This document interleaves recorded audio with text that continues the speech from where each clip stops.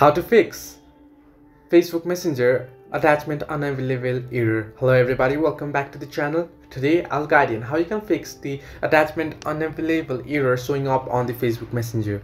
Now if some friends shared a post to you or sent some attachment to you and it says the attachment unavailable, then it might be due to the privacy settings of the post that they have shared. Now if the post has been set to private or the group is private and the attachment has been shared from the certain group, then it won't show up and it will say that the attachment is unavailable. In that case, unfortunately, you won't be able to do anything. If it is from the group, what you can do is you can go ahead and join the group and you can view the attachment.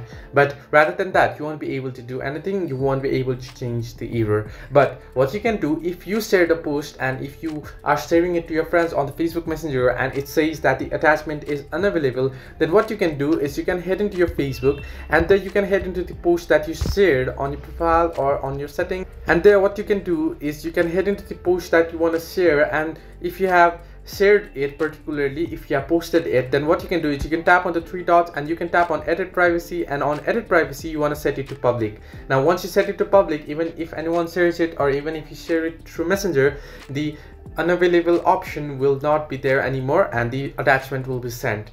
But if you set it to private, or if the post is set to private and someone shared it to you and the post is private, then it will say the attachment is unavailable. So this way you can fix Facebook Messenger attachment unavailable error. Hope this helped you. Do like and subscribe, and do not forget to leave a comment down below if you have any further issues.